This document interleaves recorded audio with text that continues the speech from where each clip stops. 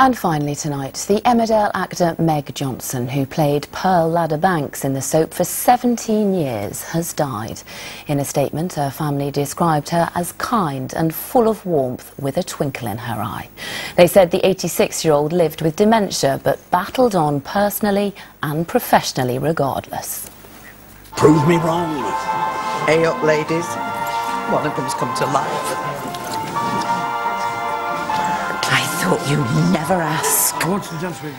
Former colleagues have also paid tribute to the soap star. Mark Charnock, who plays Marlon Dingle, spoke of her sweet nature and said she was adored by everyone. And Gemma Oten has called her a beautiful woman inside and out.